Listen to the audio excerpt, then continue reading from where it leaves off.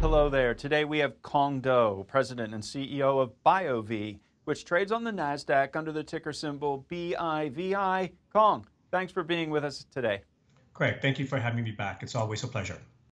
BioVie is at the forefront of developing innovative therapies for neurodegenerative diseases and advanced liver disease. Could you share with our audience the strategic vision behind BioVie's focus on neuroinflammation as a core target for treating Alzheimer's and Parkinson's diseases? We believe that chronic low-grade inflammation is the starting point for many things that start to go wrong in the body. Right? Chronic low-grade inflammation is mediated by something called TNF-alpha, right? And it's considered to be the master regulator of inflammation. Whenever you start with TNF-alpha, it's going to produce more TNF-alpha to create more inflammation. It's going to create more APP, which leads to more amyloid plaques, and it's going to create insulin resistance and many, many other things as well. So that's why our drug candidate, bezisterim, has been shown to be a phenomenal molecule, uniquely block inflammation at just the right place and right time. And that's why we believe it could be applicable for Alzheimer's, for Parkinson's, for long COVID, and so forth.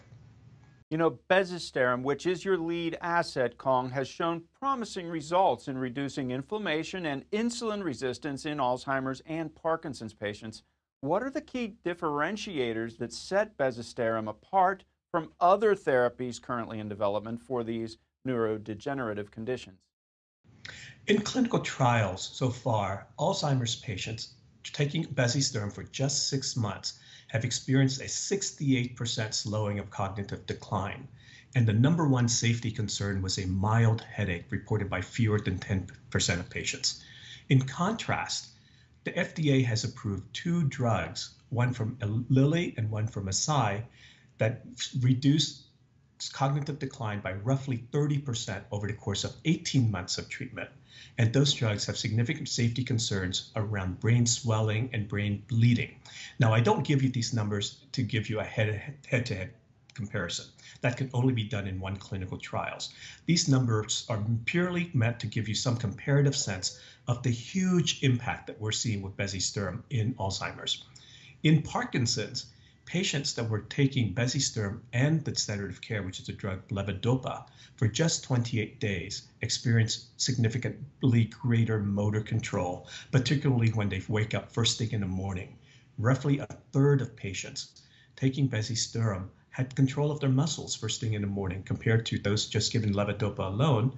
They could not move, could not get out of bed, which unfortunately is the problem that many, many patients now experience with just levodopa, the standard of care for Parkinson's. Now, just to reiterate that, you say bezisterim has demonstrated improvements in motor control for Parkinson's and cognitive function in Alzheimer's patients. Is that right, Cuong? That's absolutely correct, yes. Now, looking ahead, with that upcoming Phase 2b in Parkinson's trial launching this fall and the Phase 3 Alzheimer's trial slated for next year, what are the next major milestones that investors and patients should be excited about? In Parkinson's, we aim to start enrolling patients later on this year or early next year and have top-line data readout by the end of 2025. We aim to start the next Alzheimer's trial by roughly that time, end of 2025, and have top-line data by 2020, late 26, early 27 or so. But in between then, we will also be launching a new trial in long COVID. We have received a $13 million grant to support this trial. And you may ask the question, what does inflammation have to do with long COVID, right? What does Alzheimer's and Parkinson's have to do with long COVID?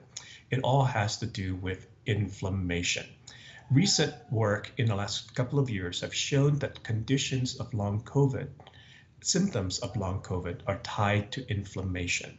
Right? And this is a real problem because roughly 5% of Americans right now are afflicted with long COVID symptoms. And it's so debilitating that almost 4 million Americans have had to change their job or career trajectory simply because they cannot keep up with the work demands that they were able to do before.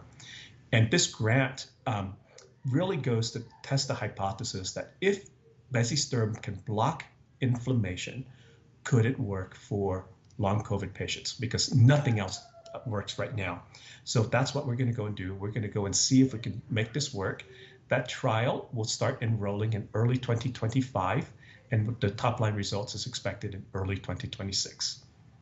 In summary, Kong, what is the essential value proposition? Why should investors take an interest in BioVie right now? I believe we represent a terrific buying opportunity, an investment opportunity for investors who have a 2-year timing horizon. We have in one drug, bezisterim, a very unique modulator of inflammation. And as a result of that, Parkinson's patients have seen dramatically greater motor control. Alzheimer's patients have seen a 68% slowing of cognitive decline. And we hopefully will be able to show its impact on long COVID patients as well, offering a first therapy for those who are afflicted.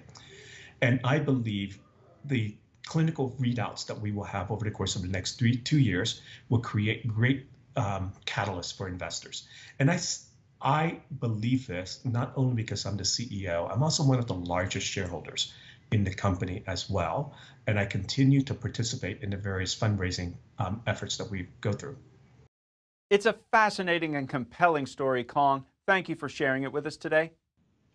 Thank you for having me on to share our great story. Please go to our website and learn more, which is biovipharma.com, right? And everything can be found there. Thank you.